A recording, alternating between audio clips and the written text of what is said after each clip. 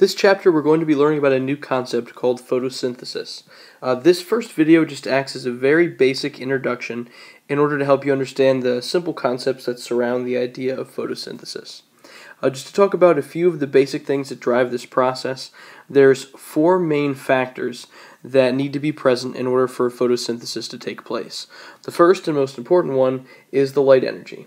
The light energy is usually coming from the sun if we're out in nature, and this is the driving force behind the entire process of photosynthesis. We've already talked about producers and things like plants, but we've always mentioned the idea of like the trophic pyramid, and the very base of the trophic pyramid always starts with energy coming from sunlight.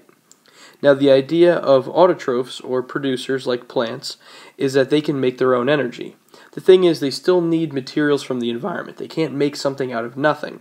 So the materials that they're getting from the environment are carbon dioxide, which they're taking out of the air, and then water, which they're absorbing from the soil up through their roots.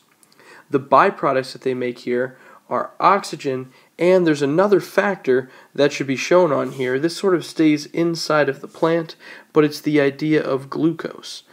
Glucose is just a simple sugar. It's something that plants use for energy, and when other things are eating plants, that's one of the most basic carbohydrates that they're getting from them. Carbohydrates are usually what you get for like energy from plants, and they're all based with glucose. Some of them might be more complicated things, like starches, which are just bigger carbohydrate molecules, but all of that stuff is built from glucose, so it all kind of starts at the same place. But as far as basic photosynthesis goes, you just have to know that plants use the energy from sunlight combined with carbon dioxide and water to produce oxygen and glucose. A few just important terms to kind of recap everything. The chloroplast is something we've talked about in the past. That's the organelle where the process of photosynthesis takes place. And we'll talk about some things like the stroma and other structures where the actual process of photosynthesis is happening. Another thing that's important to know is the chlorophyll.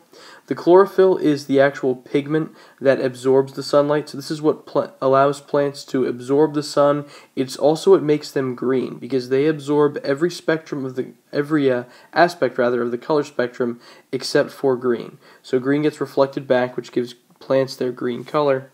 And then lastly is glucose. That's one that was, again, left out of that diagram, but that's actually what plants are making. The oxygen that they release for us is a waste product. It's not something they actually need, whereas the glucose is the main goal. So that's like the main energy storage form that plants use. Just a couple of important terms and just a very basic introduction to the idea of photosynthesis, which we'll spend a lot of time on this chapter.